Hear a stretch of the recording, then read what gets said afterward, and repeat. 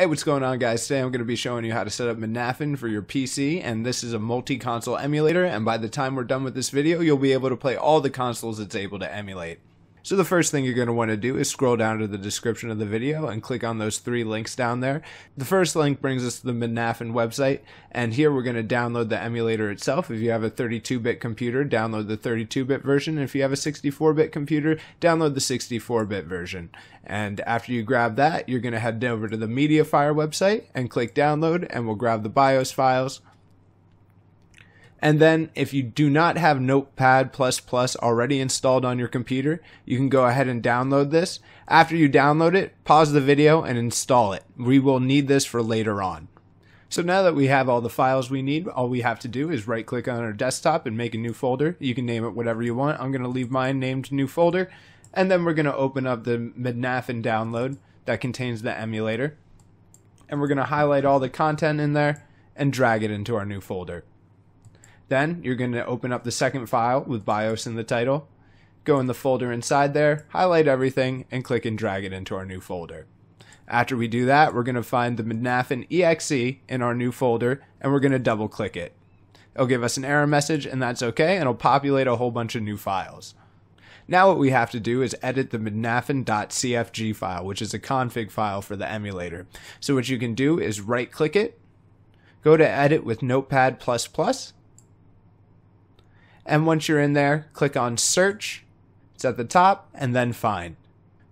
So what we're going to do is search for some terms. In the description of the video is all the terms in the order that I'm going to search them, so feel free to copy and paste them in. It'll make everything a lot easier.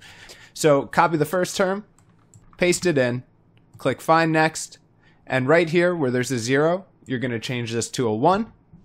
Then you're going to copy the second term, paste it in, find next, and where it says gamepad, you're going to type in 3D PAD.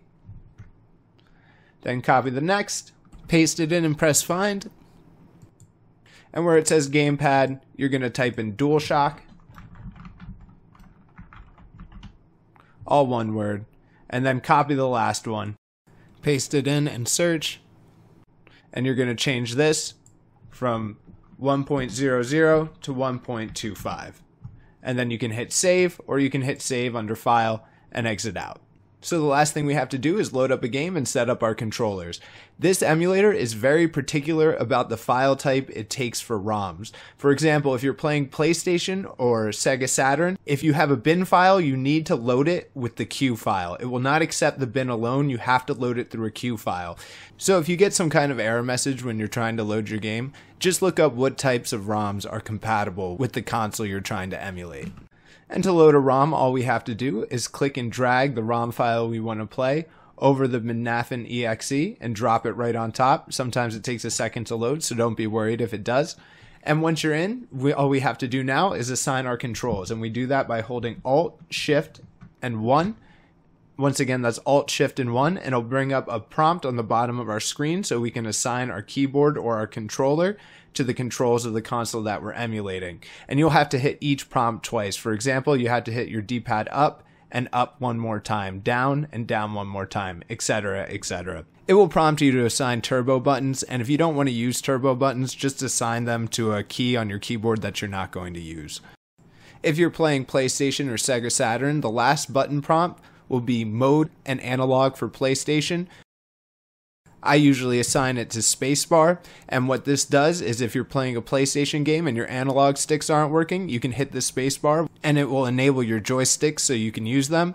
Same goes for Sega Saturn. Certain games take a special controller with an analog stick, and by toggling mode on, you will be setting it so you're using the analog stick controller.